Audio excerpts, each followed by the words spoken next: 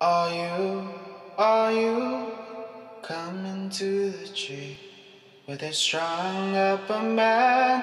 They say murder three. Strange things that happen here. How stranger would it be if we met at midnight in the hanging tree? Back in 1776, someone said, "Give me coffee or give me death." And if that's how you feel, you should be at the Organic Man Coffee Truck. They make coffee the right way, one delicious cup at a time. 4501 McPherson, Suite number 9. Coffee, the stuff dreams are made of.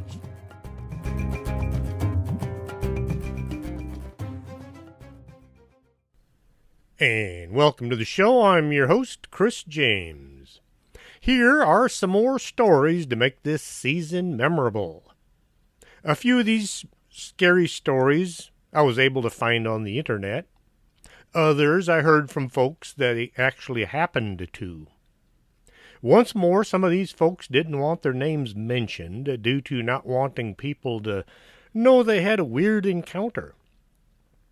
They say if you see things, you might be crazy. I think if you see things and you don't talk about it, you might be crazy, but, well, that's me. I assigned each person a name to make the stories easier to follow. Without a name, it just sounds weird. The person who saw it, the person who said it, you give them a name, it kind of adds a face to the body. The names might not be theirs, but the stories are. Donna was stationed in Guantanamo Bay in 2011, and she was 19. She lived in a 2-story duplex with 5 other girls. It had 2 bathrooms. With seniority in all the others in the house, when a room opened up with its own bathroom, Donna called dibs. Even though the room did have 2 beds, she wanted the room to herself, and, well, none of the other girls seemed to have an issue with it. So she took the whole room. She placed her ruck, that's the bag you carry, rucksack, and her uniform she was going to use the next day on one bed, and the other bed was pushed up against the wall so she could sleep facing the room. After falling asleep, she awoke with her back to the room, which was unusual because when Donna had fallen asleep, she'd been pretty much dead to the world and should have stayed in one position. She had that weird feeling she was being watched. Instead of feeling on edge, she actually felt very relaxed.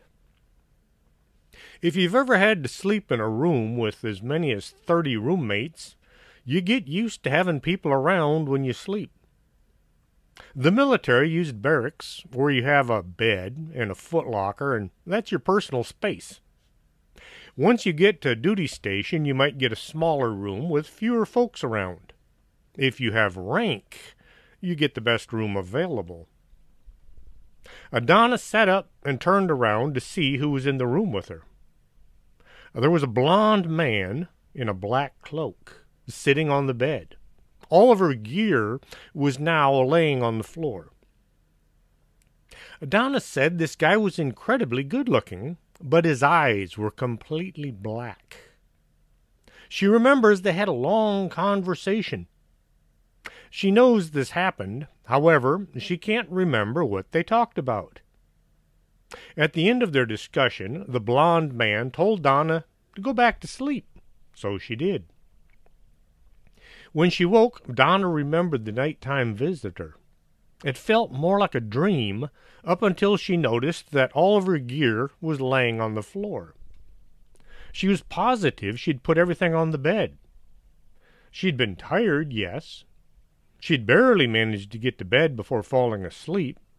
There are some things you do regularly, and taking care of your gear was one of Donna's.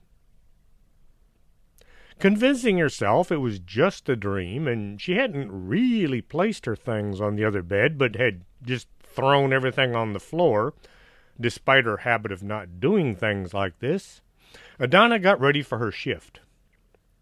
It was just a dream. It had to have been. There was no other explanation. As the guards were being dispatched to their duty stations, Donna was walking with one of her close friends. The weird dream was foremost in her mind, so she mentioned it to her friend. It went something like, "Boy, did I have a weird dream last night," followed by what she could remember. The other guard looked at Donna and said she'd had the same dream, except she'd had it a few times in the past as well. The two compared the recollections, and they had both shared a dream of sorts. One of the male members of the guard detail, overhearing their conversation, said he'd had this dream as well. The main difference being his late-night visitor had his hood pulled up over his head, but the man's eyes were bright red. Had Donna told these two about her dream, say, the day before, you could understand how the other two might share her dream. But none of these three had told anyone about the weird dream they had until that moment. Kind of makes me wonder what the heck is going on at that Navy base down in Cuba. This next story is from Carl. Carl was a bike rider. A bicycle, not motorcycle. He lived about an hour's drive from Three Oaks, Michigan. One Saturday, his wife was at work, and Carl decided it was a great day for a ride. He got his bike mounted on his car, put on his gear, and then hit the road. Once he arrived in Three Oaks, Carl got on the saddle and started pedaling. A nice scenic place to cruise through. It was a small town, so there wasn't a lot of traffic to worry about. He pedaled along the town streets and out to the countryside. The roads were in pretty good shape, and this turned out to be a great day. Carl was pedaling along a country road with a few, if any, houses around. It was a mile or two between each building. The pavement had ended, and Carl was on a gravel road flanked by cornfields. He saw a minivan coming his way. The van passed him and slowed down. Then it made a U-turn, and it began pulling up alongside him. The passenger window rolled down, and Carl saw a man in her mid-20s was sitting on the passenger seat. He came to a halt, and the van stopped right next to him. The driver leaned over the passenger side of the van and addressed Carl with what he thought was a southern-sounding accent. He said, "Hey, do you know David Christ?" The driver was a late-20s white man with a few inches of a goatee, and he was wearing a baseball cap. Carl shook his head. "Nope, don't know him." Well, the driver didn't much seem to care for that answer. He said, "You don't know him at all?" Carl gave the question a few seconds' thought, but couldn't remember ever hearing of or meeting with anyone named David Christ.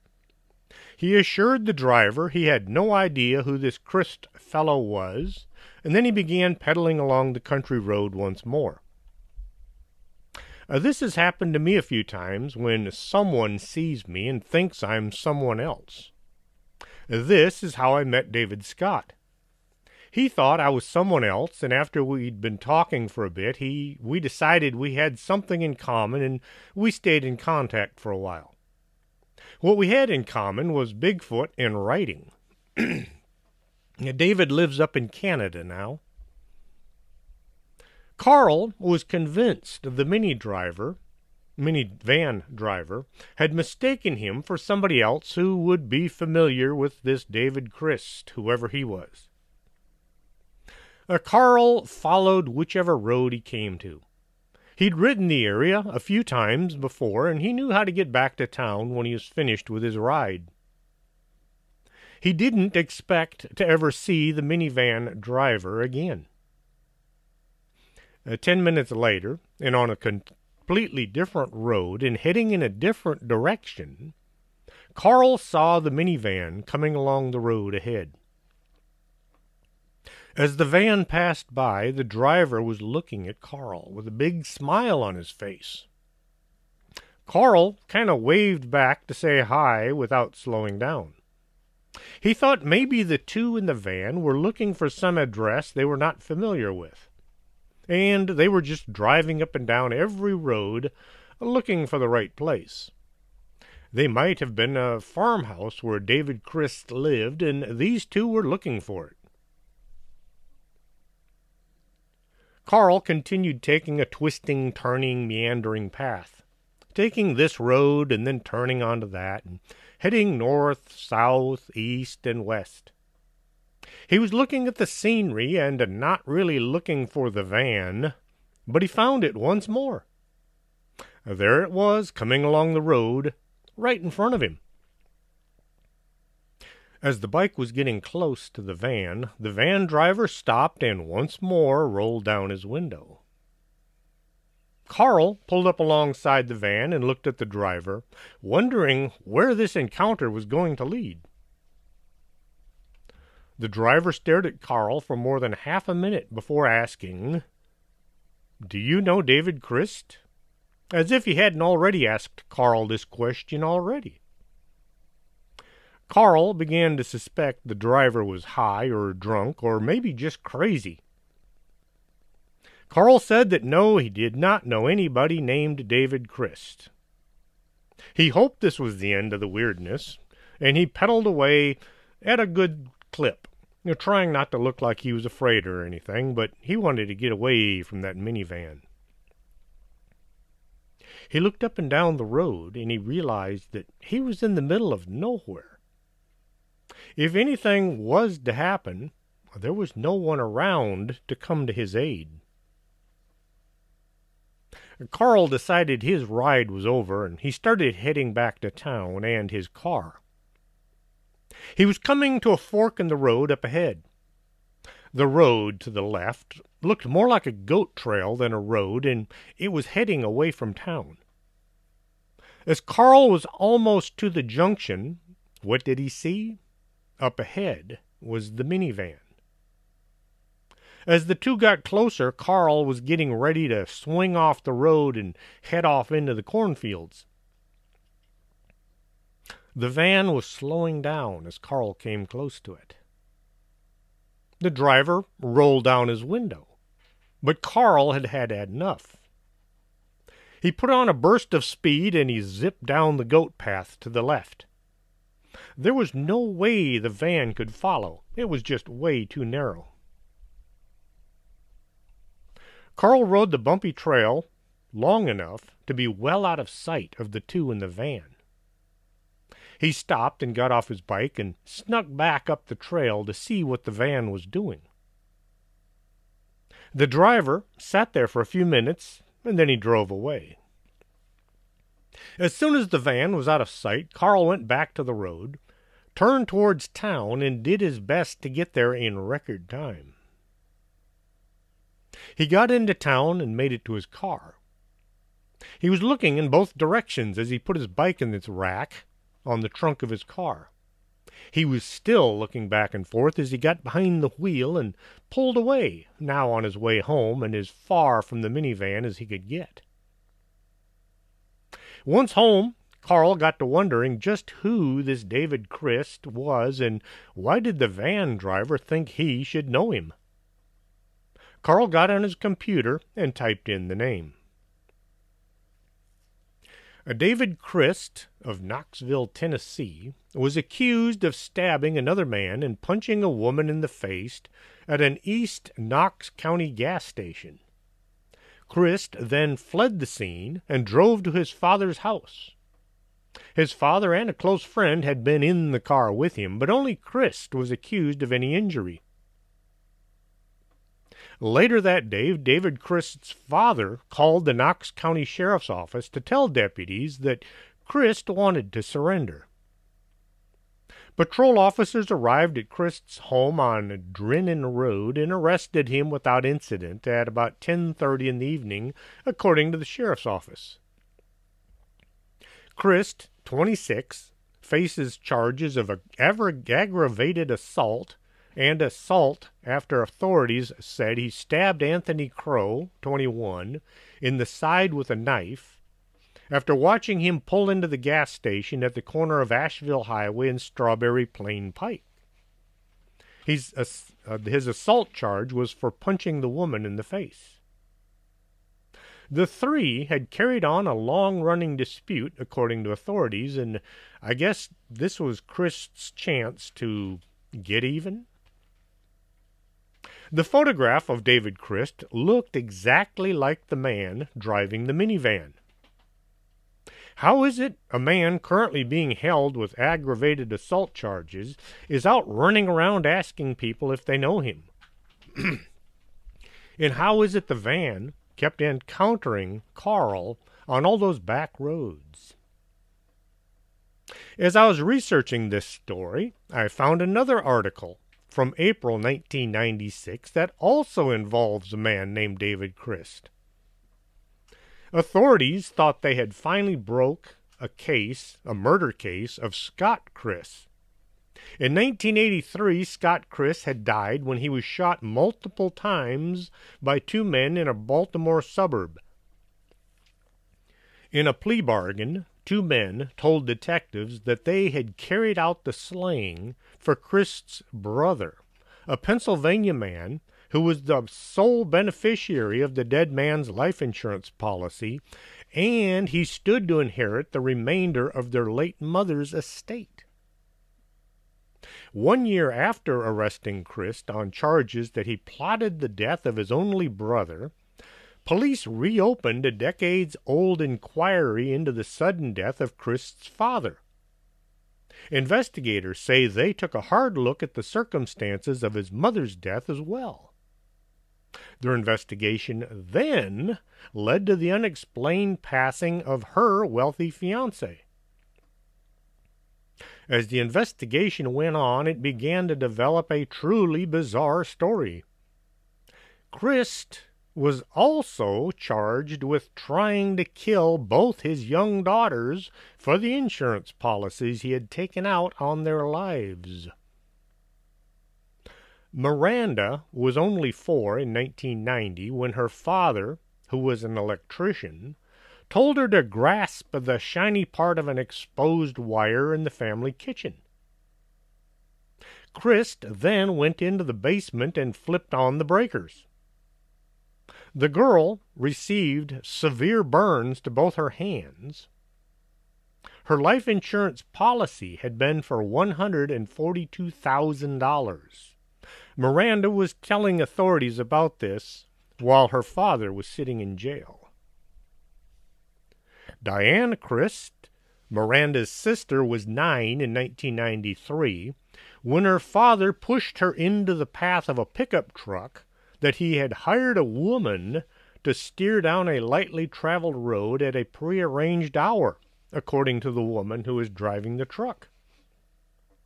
Diane survived because the woman driving the pickup lost her nerve and swerved at the last second.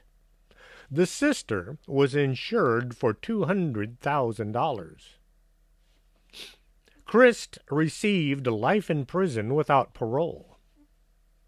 The Baltimore County, Maryland prosecutor said they are seeking an indictment on first-degree murder in the death of Scott Christ.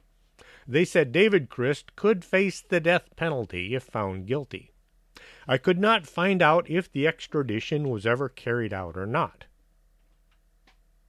Was the van driver asking about the stabbing in Knoxville, or the multiple murders and attempted murders in Maryland and Pennsylvania?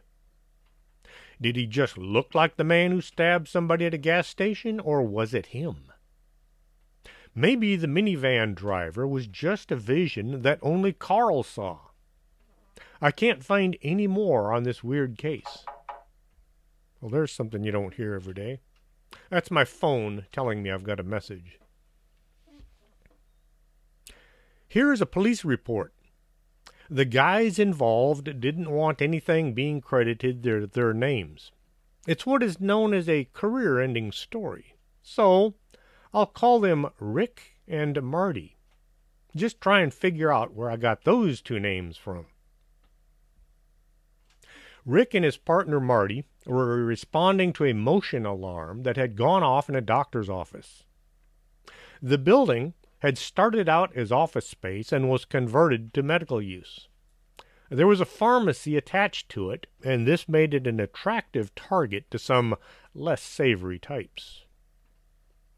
A dispatch had said the alarm was on the second floor and the key holder was en route. The key holder was somebody who could unlock the doors even if they were not the owners of the property. The key holder arrived and he let the two officers into the building. When they walked to the stairs going to the second floor, the key holder said he didn't have the key to that door. The officers were going to have to use the elevator. In case this was a burglary, using the elevators was just not a good idea. Anyone sneaking around would hear the cab coming up, and most elevators ding when they arrive on the floor. Should there be an armed encounter, this could be a fatal mistake.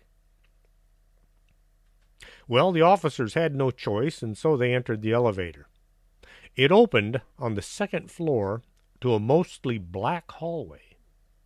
There was one overhead light that was at the far end of the hall. Rick and Marty started checking doors and soon found that all were locked. They worked their way to the end of the hallway, and there the last door was unlocked. Pushing the door open, the police officers entered what turned out to be an empty room. This office was not being used by the staff. From there, the two searched the waiting room and the examination rooms all along the corridor. Not finding anyone, Rick and Marty started back towards the elevator. As they stepped into the hallway, they noticed the light that had been on over the last office was now off. In its place, the light in front of the elevator was now on. Rick looked at Marty as if to ask, "Is this weird or what?" They had to use the elevator to get back downstairs, so they were about to walk the hall when Marty said, "Weren't all these doors closed when we came through here?" Rick looked down the hall, and he could see that every door was now standing wide open. On the return trip to the elevator, the two officers had to check each office to see if the intruder had snuck in behind them. It seemed to take forever to check each room over. As Rick and Marty reached the last office, the main door slammed shut behind them. At this same time, both of their two-way radios began emitting static. At long last, they got to the elevator and headed back down to the street level. Once back downstairs, the two officers looked around for the key holder. He seemed to have wandered off. Rick contacted dispatch and requested a callback number for the key holder so he could advise him of what they had found, or rather, not found. Dispatch stated that the key holder was still en route to the scene and was advising of an ETA of 5 minutes. Rick advised dispatch that they had already been out with the key holder and had cleared the building. A dispatch requested Rick give them a call right away. Rick called dispatch and she told him there was no way they could have been with the key holder. She stated that the alarm company had only made contact with one a few minutes ago. Eventually, the real key holder arrived on scene. Rick asked her about the man that had let them into the building, whether or not she knew who he was. She asked Rick to describe the man, and so he did. She stated that it sounded a lot like one of the doctors that used to lease the office on the second floor. The office was the last one at the end of the hallway, farthest from the elevator. She then said that the doctor had committed suicide at his summer home several days ago. Here is a story about a Girl Scout camping trip that went wrong. I'll call the young woman involved Carol. Carol was a chaperone for a Girl Scout camping trip when she was 16. She was going to accompany a group of 5 to 9-year-olds on a trip into the woods. They'd be staying in some cabins, and Carol was in charge of 6 young girls for the trip. On the first night in the cabin, Carol awoke to find one of her kids was in the process of walking out the door. Carol jumped out of bed and went after the wayward girl, thinking maybe she was en route to the bathrooms. Well, it turned out the girl was sleepwalking. Carol had left the cabin so fast she didn't have her shoes on.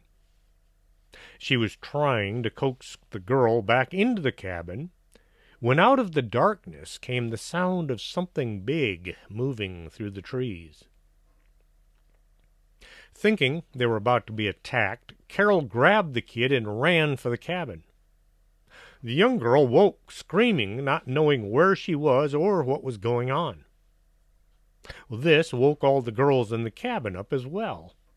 Well, nobody got any sleep that night. There is a belief that you shouldn't wake a sleepwalker. It is not dangerous to wake a sleepwalker. On the other hand, it might not be all that simple. The age-old belief that waking up a sleepwalker can cause a heart attack or shock or heart failure or even put him or her into a coma is just a myth. Gently waking them up at the moment is not dangerous. It's kind of like that whole nonsense about epileptics swallowing their tongue. It can't be done. Yet I hear it all the time from armchair doctors. A little knowledge is dangerous. So go to school, get a little knowledge, and live dangerously. What movie was that quote from? Lord Love a Duck. It came out in 1966, starring Roddy McDowall. The quote was not actually said in the movie, but it did show up in the credits. Well, back to Carol. On day 2, Carol was helping out with the whole bunch, doing Girl Scout things. That afternoon, when Carol was walking the kids back from the latrine, the sleepwalker and another girl snuck away from the group. Carol realized they were gone, so she got some of the other chaperones to help look for the missing pair. It took them 15 minutes to track the 2 girls down. Once everybody was back at camp, the 2 young girls started telling scary stories about why they had snuck away, saying it was the kitty cow who lives in the woods. The sleepwalker was moved to another cabin. The second night, Carol woke up to find it had gotten very cold out. She got up and went around the cabin, closing all the windows. As she was closing the windows, Carol saw a light moving around through the trees. It looked like somebody carrying an old-style lantern. The light moved through the trees, coming closer to the cabin.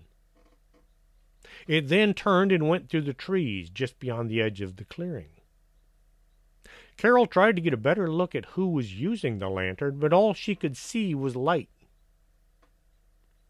She closed the shutters along with the windows.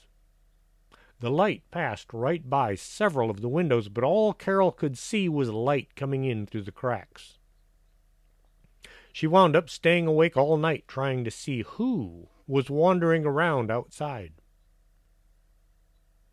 The next morning, Carol told the counselors about the mysterious light. The counselors said it was probably just a ranger checking on the cabins. They said it was nothing to worry about. All the time of that night, or all that day, I should say, the kids spent their time scaring each other with stories about the kitty cow and nasty things it did. This led to some of the kids not wanting to leave the cabins, thinking the thing might get them. I tried looking up kitty cow legends. I could find only references to it in the World of Warcraft and an artist who uses that name. This doesn't really mean much. Some local legends don't travel far from their place of origins. Things like the wood booger. You don't hear about that up in the Northwest or up around Canada. That's more of a southern thing. That afternoon, Carol found out from one of the counselors that a bear had broken into another campsite and had eaten the campers' food. Never keep food at your campsite. Well, now Carol was worried about bears as well as the kitty cow. This did explain the rangers wandering around in the night. Maybe kitty cow was just a bear that somebody had misidentified. The third night, Carol stayed up all night, listening to music and looking out the windows. She was on guard against any bears coming into their campsite or the kitty cow sneaking in on them. She was also looking for that weird light to come back so she could see it was just a ranger and write off the mystery. At around 1:30 in the morning, the light moved through the trees once more, following the same path. It began to pass the cabin when Carol heard one of the counselors yell, "Who's there?" The light immediately went out. Carol yelled back that she had seen the light as well. She then said, "What should I do?" The counselor said to get all of her kids and bring them over to the next cabin, just in case. They all crammed into one cabin. As soon as the door was shut, a thunderstorm started. Between the thunder, the lightning, and the heavy rain, Carol didn't get any sleep for a third night. The next day, most of the adults thought the whole thing was just campfire stories and kids messing around. At the very worst, it was just a wild animal wandering around scaring the kids and some of the adults. Trying to maintain a facade of normalcy, the counselors arranged for a hike through the woods. Carol was paired up with another chaperone, and they got the kids out for a hike. It was foggy in the woods, and the kids were really strung out. Carol said it looked like a scene from the movie Silent Hills. All the excitement of the bear story and the lights in the woods and kitty cow had the kids claiming to see monsters behind every tree. All of the Girl Scouts were wearing matching ponchos, and it looked very bizarre as they walked through the fog. Carol was on edge, not having had enough sleep, and now the kids were all scared, and they were scaring each other as well. Any sound was the kitty cow coming to kill and maim. A noise was heard in the fog. This led to someone screaming. All the kids began crying, some falling to the ground. A few ran back and forth, trying to get away from this unseen monster.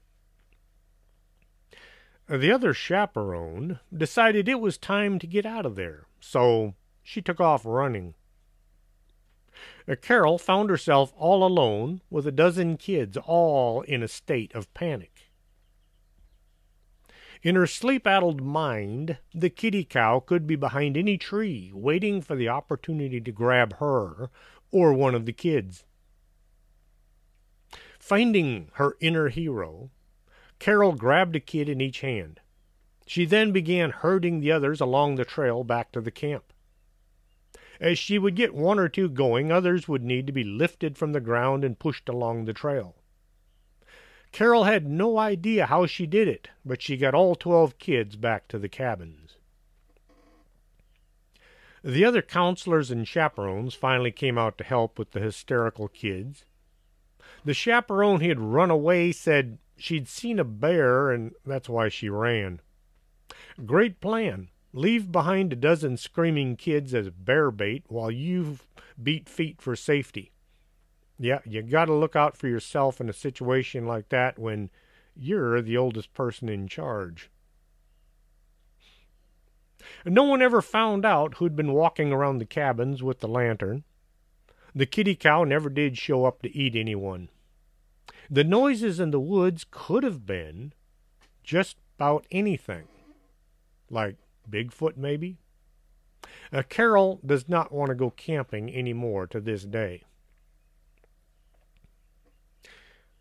Quick shout out, or whatever you want to call this, some advertising for some of my friends who have businesses, let's say.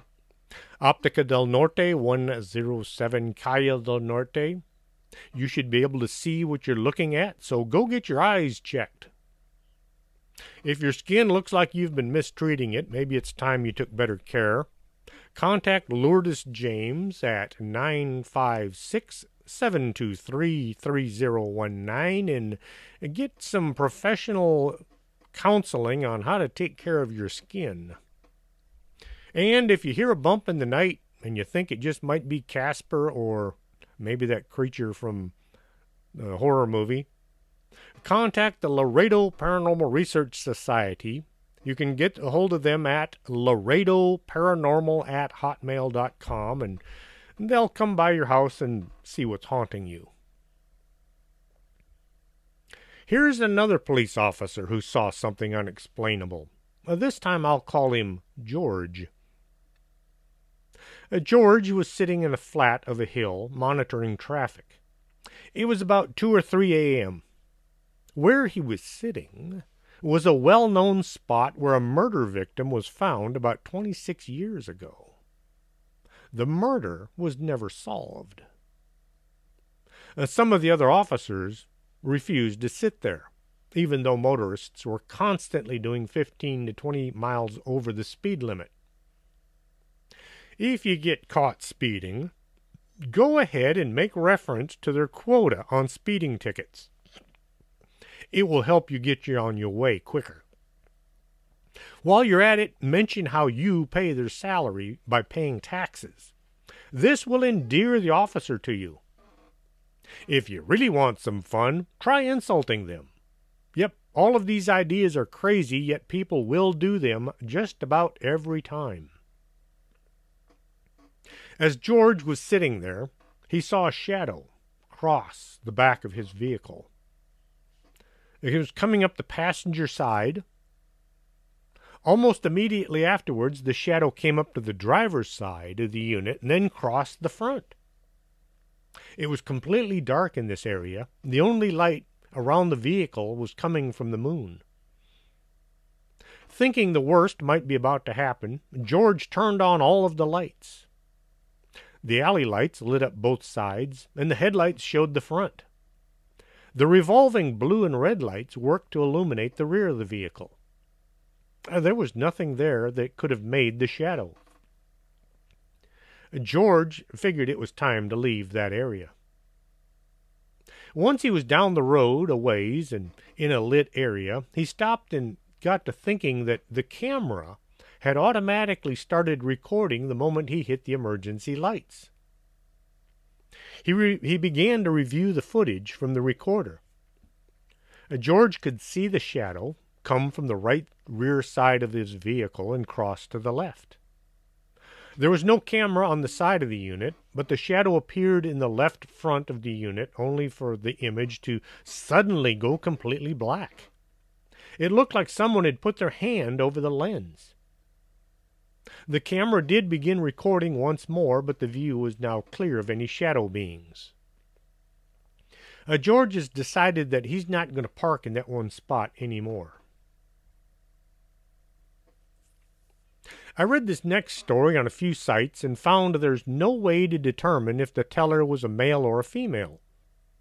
The wording could have been either, and the person never gave their name, so I'll go with Pat. If this is your story and I got the gender wrong, I'm sorry, but you could have put something in it to differentiate. You don't have to use your real name, but you can use a made-up name. And I really hate it when people go with these weird things like Starchild 123 or Flaming Rooster 77. It's like Jan Doe, John Doe, Bob. You don't have to make up these really weird names, do you? Yeah, anyway, I guess some people do. Makes their lives more colorful. Well, Pat grew up in a very quiet upper-middle-class suburban neighborhood of a medium-sized town in Connecticut. To this day, she has no idea what it could have caused the following bizarre encounter to take place. As far as I could find out, this is the only time anything remotely like this has taken place. One night a few summers ago, Pat was 17, and she was supposed to go to dinner with her family. Well, Pat wasn't feeling all that good, and there was a show on that she really wanted to watch. So instead of going with the family, Pat elected to stay home and just rest. The family was fine with it, and Pat relaxed on the couch with the dogs, flipping through the channels, waiting for her show to start at 9. She had the remote sitting on the couch, and one of the big dogs, being a klutz he was, tried to jump up on Pat, knocking the remote to the floor in the process. Pat picked up the remote, but somehow, even though it had only fallen about a foot from the couch onto soft carpeting, it wouldn't work. Annoyed, Pat got up to manually change the channel back to the network that was the show that she wanted to see by using the cable box. As Pat started pushing the buttons on the cable box, the TV made an incredibly loud and weird sound she could only describe as a whoosh, like a gust of wind, and then the TV shut off. A little bit pissed at this point, Pat just moved to one of the other rooms in the house with the TV. But the same thing happened. She turned on a different TV, heard a loud whoosh, and it abruptly shut off. This happened to yet another TV in another room. So Pat texted a friend who lived a few houses down to ask if her cable was being weird. The girl replied almost instantly that no, everything was fine. Beyond confused and worried about how she would explain breaking every single TV in her house to her parents, Pat finally sat down in the kitchen and decided to watch the show on a tiny TV as a last result. This time it worked well for a few minutes. Then, all of a sudden, there was the whoosh sound and the TV abruptly shut off. At this point, Pat was so annoyed she just retreated to her room, upstairs, relegating herself to avoid listening to any of the spoilers and hopefully catch the show later on when it came on again. Her room is in the top corner of the house, right under the main part of the attic, which they didn't use for much besides storage. Pat kept going downstairs to check the TVs, but still none of them would turn on. When she got back to her room, about 45 minutes later, inexplicably, she started hearing the same whoosh sound. This time, it was coming from the attic. Pat was beyond creeped out. There weren't even any old TVs up there, and certainly none that were plugged in, capable of turning on and off. She didn't know of anyone even put electrical connectors in their attics. It also wasn't all that windy outside, and it was the exact same sound as what the TVs were making. Pat was both scared and annoyed. She had no idea what was going on and wasn't feeling well again. She just wanted to go to sleep. Pulling the attic access door open, she went up into the attic, hoping to see what was making the sound and make it shut up so she could go to bed. Right in the center of the attic floor was a TV that Pat had never seen before in her life, turning on and off, making the whoosh sound as it clicked on and off. Pat freaked out.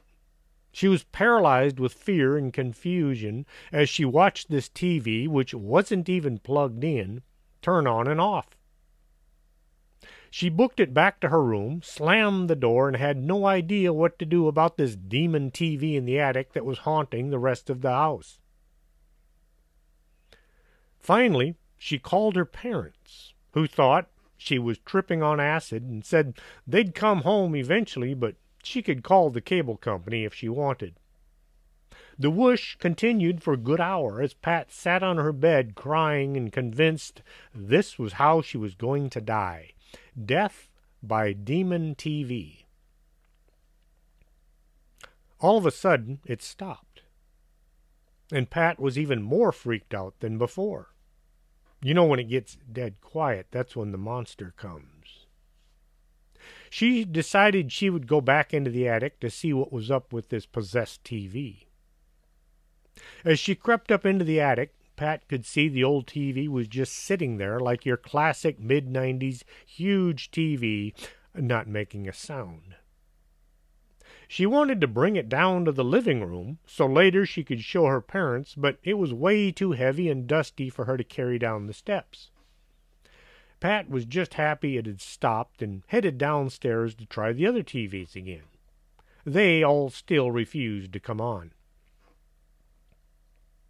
Pat's mother arrived at home. Her father was following in another car since he had met them at the restaurant straight from work. Pat practically dragged her mother upstairs into the attic to ask her where the demon TV had come from.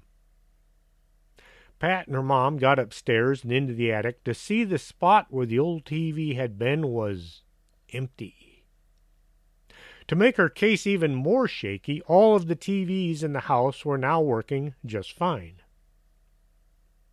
She tried to relay everything that had happened to her mother, but she, as well as the rest of the family, were thinking either Pat was on something, crazy, or trying to pull some kind of a weird joke on them. The bizarre TV occurrence has never happened since that one night. Pat still has no idea what could have caused the TVs to all act up on the same one night, and why was there a strange old TV in the attic that vanished from sight. This next story comes from a security guard who went on to become a police officer. Walter. A few years back, before becoming an LEO, that's law enforcement officer, Walter worked as a security guard at an old abandoned hospital. His shift was 9P to 7A, what we shift workers would call the graveyard shift. A year earlier, the hospital owners had built a brand new facility to replace their 5-story 1900s building. When the employees and patients left, they left everything in place. The same thing happened when Old Mercy Hospital closed and New Mercy opened. A ton of stuff, and I'm not exaggerating, was left in the abandoned building. To Walter, it looked like the people just disappeared in a hurry. There were partially filled coffee cups, uniforms hanging on coat racks. There were wheelchairs in the halls. Everything was as it was, with a good coating of dust. Walter was always a third shift kind of person. He didn't get night jitters or scare easily. This place, however, could do it to the best of them. Every night Walter would walk through the halls that were supposed to be empty and unused. On occasion, just for fun, he'd wheel himself along the corridors in one of the wheelchairs, still sitting around on the various floors. Been there, done that. Every night Walter would end up having to close doors and relock them. He would walk one floor, move to the next, and continue on. He got a little shaky when, an hour after already walking the length of the hallway, Walter would turn off the same lights and close the same doors. He was thinking maybe somebody was sneaking in behind him and turning the lights on or unlocking doors. On several nights, while standing still, he would hear footsteps on the floor above him. This might be accompanied by doors opening and closing, elevators moving from floor to floor, phones ringing, and nurse light calls coming in, those little lights over the doors flashing on and off. There were only 3 times he got that "I hate this stuff" feeling. The first time, Walter was checking offices on the 4th floor. There was a light on in one of the locked hallways. This hallway hadn't been renovated since the place was built, short of having electricity added, so everything looked like the 1920s. Walter unlocked the door, flipped the lights off, stepped out the door, relocked it, and turned to leave. Behind him, he heard the light switch click. Through the frosted glass, he could see the lights were back on. Walter left the lights on and walked away, hoping there was just something wrong with the switch. The second time, Walter was riding an elevator up to the 5th floor. As he rose up the shaft, he could hear what sounded like laughter and talking coming from the floors above. It traveled down the elevator shaft, getting louder as he got higher. As the cab arrived on the 5th floor, the sounds were right there outside the door. The door pulled open to reveal nothing. No one was there to have made all the sounds he had heard as the elevator was moving. All the lights on the floor were on. There was no way he might have missed someone. The laughter and the talking had continued right up until the doors opened. Walter checked every corner anyone might have been hiding in, but there was no one there. The third and worst of all was just an average night. Walter was on the lower levels, locking a door in the corridor. The door had a glass middle, but on the back side it was covered with white tape. The room it led to was dark, and the hallway a few feet behind him was partially lit. This caused the glass to act like a mirror. As he turned the key in the lock, in the reflection of the glass, he saw somebody walk past him. Walter swung around to see who was in the hallway with him. There was no one there. He moved up and down the corridor, looking in every place a person could be, only to find out what he already knew. There was not another living soul in the building. He finally got around to asking the other guards who worked the day shift and the evening shift if they'd had any weird experiences as well. Some said that they had seen a group of nuns walking along the 3rd floor hallway heading to the chapel. After a year of working at this weird haunted hospital, Walter joined the local police force. These next few stories are from my book, Paranormal Laredo. David was driving home after having drank a few beers. He was lightheaded, but he was not drunk. As he passed the cemeteries, he turned north onto McPherson, and that was when something hit his pickup, causing it to bounce. He looked in his side mirror to see if maybe he'd hit something. Then he glanced in the rear-view mirror. In the bed of his truck sat a huge creature. It looked like a giant bat, like the thing from the movie Jeepers Creepers. The skin was shiny black, and its elbows were touching both sides across the bed of the truck. David screamed and hit the brakes. This caused the creature to slide forward and hit the back window of the cab. The creature was now just inches from the back of his head. The sudden impact caused him to hit the gas. The acceleration made the creature tumble backwards and bounce over the tailgate. David did his best to get as far away as he could without breaking too many speed laws. One person seeing an odd creature might be explained away as overactive imagination. However, Judith lived on the south side of town on Highway 83 South. Her and her friend Daniela were sitting outside her home on the tailgate of a pickup truck. Daniela was facing over Judith's shoulder towards a tree in the yard, but she had her eyes closed while she was laughing. Judith caught movement from the corner of her eye. She stopped laughing and said, "Did you see that?" Up in the tree was a huge creature. It was all black, and its skin was hairless and shiny like it was made out of latex. It had huge wings like a bat. The shape brought to mind the thing from the movie Jeepers Creepers. Judith's mouth just dropped open, and all she could say was, "Jeepers Creepers?"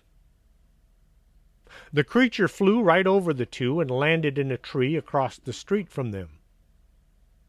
Daniela ran to the cab of her truck, but Judith was in some sort of shock and she couldn't move. Daniela had to come help Judith off the tailgate. They walked quickly to the door, and once Judith was inside, Daniela drove away. Okay, how about a few more sightings of this mysterious creature? In 2012, on the south side of Laredo, somewhere around Cielito Lindo neighborhood, a witness saw a huge bat-like creature flying overhead. It was too far away to get a real good look, but it definitely was not a bird. It had bat wings, and it flew in that same swooping pattern a bat uses. The creature flew away into the distance. In 2016, someone saw a giant bat flying over the Laredo College South Campus, which is west-northwest from Cielito Lindo. This took place right at sundown. Once again, the witness was certain this was not a bird. It was huge, black, and bat-shaped. There have also been sightings of the Jeepers Creepers monster along Espejo Molina running between Rio Bravo and El Cenizo. People would be driving along the road late at night, and standing in the brush just off the side of the road would be this 7-foot-tall creature that looked like the monster from the movie. They said it was very much bat-like. It had black, shiny skin, and it just stood there and watched them as they drove by. None of the people that told me these stories knew each other or of any of the other reports having been made. It makes me wonder, what kind of a giant creature do we have flying around Laredo? And how many people have seen it that have never told anyone because they were afraid folks would think they were nuts? If you'd like to get a copy of the book I wrote, Paranormal Laredo, you can find it at the Organic Man Coffee Trike on McPherson, the Phoenix Bookstore on Victoria, or at Amazon.com. Hey, it's Halloween. It's time to read scary stories. And Christmas is just around the corner, and books make good gifts. Till next time, this is Chris James for Strange Things. Are you coming to the tree where they strung up a man, they say murdered 3? Strange things that happen here, how stranger would it be if we met at midnight in the hanging tree?